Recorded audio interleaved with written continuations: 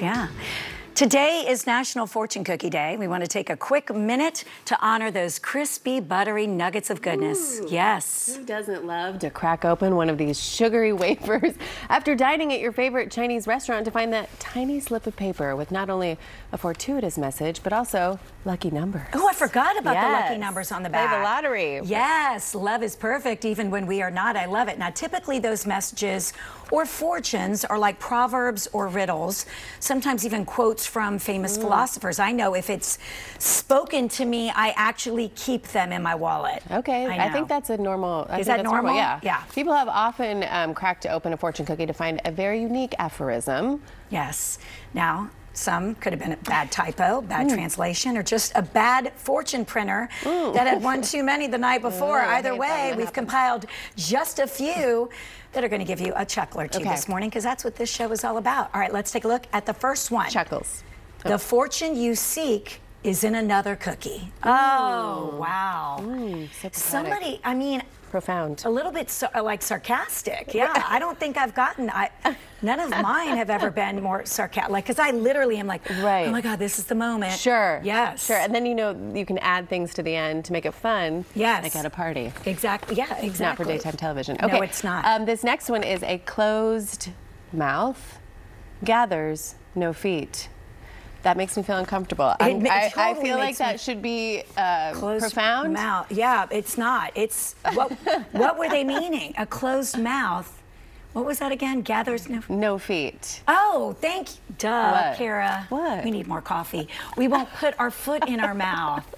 You guys, sometimes I'm slow. Sometimes it's okay. All right. Everybody look at at home is like, come on. Come on. Did you guys realize that? I'm sorry. Thank you. I just went a whole other way. It shows you where I am. Yes. Okay. Okay. All right, ready? Sorry. This is if you look back, you'll soon be going that way. That one I understand. That one I get. That one makes sense to me. And that is a great reminder for all of us. Keep your eye straight ahead. Eye on the prize. Don't look back or you'll turn into statue. Can't do anything about the past. It has happened. You can only look forward. Right? Wasn't that and grow from there. Yes. Thank you. I didn't mean to step on your No, I couldn't remember in the Bible. Remember in the Old Testament, she looked back. Sodom and Gomorrah. I don't know why. I was raised Catholic. I don't remember anything in the Bible. Okay, if you eat something and nobody sees you eat it, it has no calories. Okay, that is not true. But this is kind of reminding me of the first one. So this came from the same factory where someone was a little bit of a smart aleck, and I like it. Okay, the same factory. The same fortune factory. Yes. Okay, this next one. Do not mistake temptation for opportunity. Okay. Now that's a great one. That's a great one. That is a great one. Don't mistake temptation for opportunity. Remember that as you go about your day. You know Naima Abdullahi, she has on her Instagram, she does this African proverb moment, and I feel like we need to bring her in now to set us straight on some of these things, because she would be so profound in explaining it. I love it. Anyway, I love it. Okay, yeah, she's great. Cara, next one. Okay, he or she who laughs at him or herself never runs out of things to laugh at. Now that is so very true. Good. That is a motto I live by. It is very apropos for me. Yes. Because I'm always laughing at the silly things I say. Me too. Don't take me seriously. Yes. Well, I feel the same way about myself. Okay, this last one, help.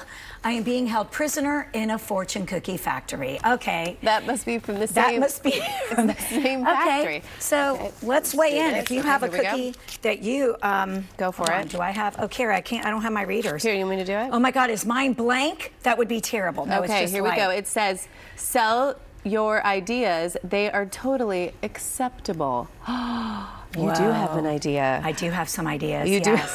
Some. Okay, let me submit. A friend asks only for your time, not your money. That's also a good thing. Not necessarily. Sometimes it's not the case. All right, let us know your favorite fortune. We'd love to hear from you.